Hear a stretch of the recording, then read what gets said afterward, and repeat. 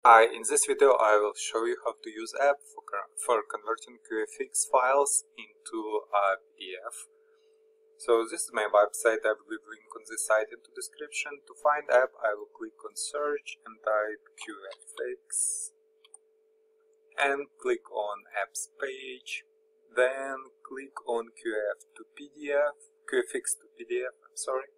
and click on download button to download this app. And wait until file will be downloaded from Google Cloud. So QFX is Quicken Financial Exchange format, is a proprietary format by Intuit, I think, and it contains financial information about transactions, amounts, so on, and we will convert this file into PDF. So you can see this archive has been downloaded on my computer. I'll click on downloaded archive. To open it, double click on the MSI Insight archive to start installation. Click on more info here. Now I'm getting this screen from Windows because I'm not registered publisher with Microsoft. You can see publisher unknown. I'll just click run anyway to start installation. Click on next install. Click on yes here and click on finish on final screen, and you can see app has been installed on my computer. Have a new shortcut on my desktop, so now I can close this and this and double click on shortcut to launch app. Now conversion is 3-step process. In the first step I have to click to select input file. I will select input files, one or many. If I want many files into my PDFs, that's fine.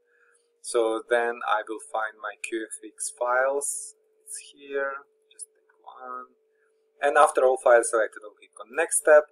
Now next step I can specify result format. Flat is a table with all records, which is okay. Document size A4 to let's put it A3 to make it bigger. A4 is usually okay, but it depends how many text and information is in QFX. Sometimes there are like big memo descriptions of transactions in there, so A3 is bigger, a little bigger than 4, and A2 is much bigger, and so on. A0 is the biggest format PDF. So A3 thing is fine. Let's try A3, and after all selected, click on next step, and on final step I'll just click run to start conversion, and you can see it's asking me for location and name of the file. This name and location is okay, just click save. And you can see file has been saved. Let's go and see file. I'll double click on PDF. I don't have a PDF viewer, I have a Chrome. Chrome is showing it. And you can see all transactions are shown into my PDF. Let's a bit more.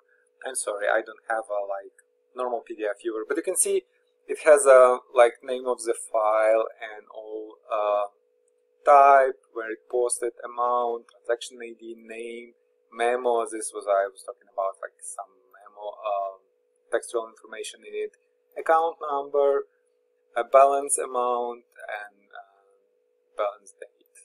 So yeah, basically that's it.